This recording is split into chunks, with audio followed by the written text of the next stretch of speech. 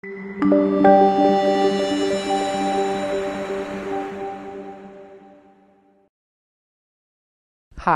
my name is Nick Mitchell, and welcome to this Nreal tutorial. In today's video, we're going to show you how to get started developing for the Nreal Light in Unity.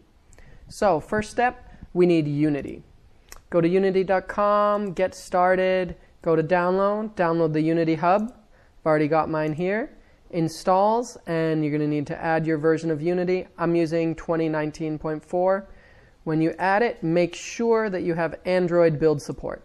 So download that. I've already got mine downloaded, and you can start a new project. So for a new project, we just want a basic 3D project. You can choose your project folder, and I'm going to call this Getting Started in Unity Fishes. Why did I add fishes there? You'll find out later. Okay, as you can see here, we have a fresh blank project in Unity. I'm going to go back to the Nreal website, developer, download the SDK, scroll to the bottom here. I'm using the newest 1.3.0. I agree to the terms and conditions and download. I've already got my download finished, so I just open that Unity package. Alright, so for my package, I'm going to import the entire Nreal SDK, which in Unity is called NRSDK. So my Nreal SDK has been added to my scene. I'm going to show you just simplest way to kind of get your hands on the Nreal and figure out what's going on is to check out the demos here. I'm going to pop up Hello MR, Nreal's version of Hello World. You can see here we got our Nreal camera rig, the input, which is going to be your controller or your phone, a little bit of stuff in the scene. We got the logo here.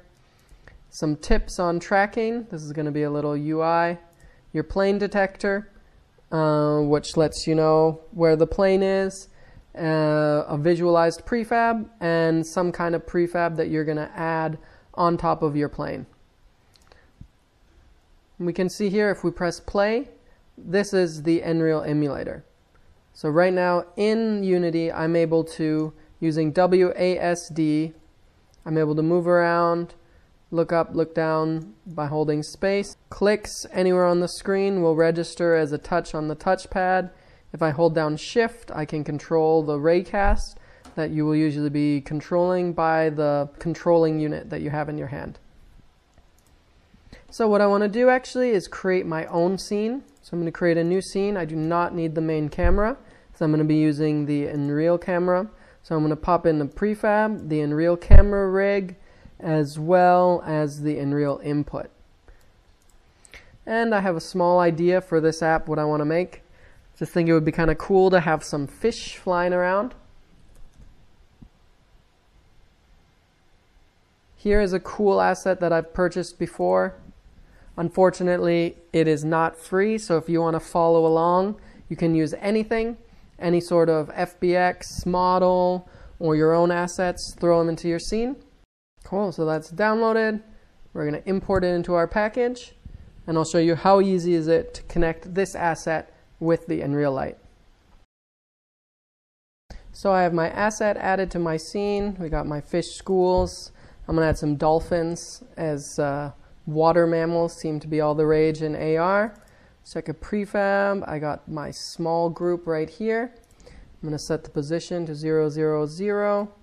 And I like this. One thing you can know in Unity, one Unity unit translates to 1 meter in real life space. So we can see here, this is going to be, the head position is right there. And I want my dolphins to be swimming kind of in the sky, slightly above the user and around them. So that works good. I don't need this. And again, with the emulator, I can play here, and let's take a look. Where are my dolphins? Oh, here we are. So you can see they're swimming around. You can see in the scene view, my camera moves with the WASD as well as rotates. There we go. This is kind of the look that I'm wanting. You got dolphins that are on all sides of you, so you kind of got to spin around to follow them. Maybe you won't be able to see them, and you got to look around. Where are they? Where are they? Perfect. There they are. Okay. So everything is done. This is ready to build. I've created an AR app for the Nreal Light. And the last thing is to build. So first step for building, we're going to need to switch over to Android. Great. So we've switched to Android, and now we just need to set up our build settings for running on the Nreal Light. To do that, we can follow the reference over here on the Nreal developer site. Quick start for Android. We're going to have everything you need right here.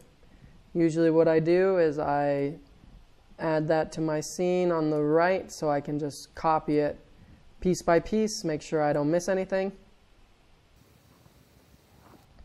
Okay, so to start off, player settings, resolution, and presentation. We're going to take this to portrait. Other settings, auto graphics API, we want it to be set to false. And graphics API, we want OpenGLES3. Vulkan, we can get rid of. Next, we need to go down to our package name. Currently, company needs to be set to Nreal, and the identifier can be anything you want. I'm going to call this Getting Started with Dolphins. Our minimum API settings, we're going to need 8.0 and 8.0 for the target API level. Write permissions, we need external SD card. We need to allow unsafe code. Okay, and the last thing we need to do, go to quality, vsync count, and that's going to be don't sync. All our settings are set. Let's build. And I'm going to name this Getting Started with Dolphins. And let's build.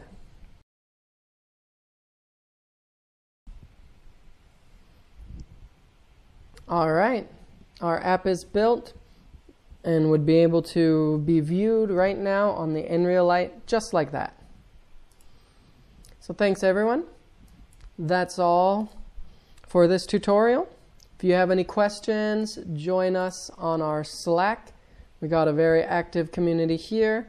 Also make sure to join the Reddit, r/Nreal, and follow us on Twitter @Nreal.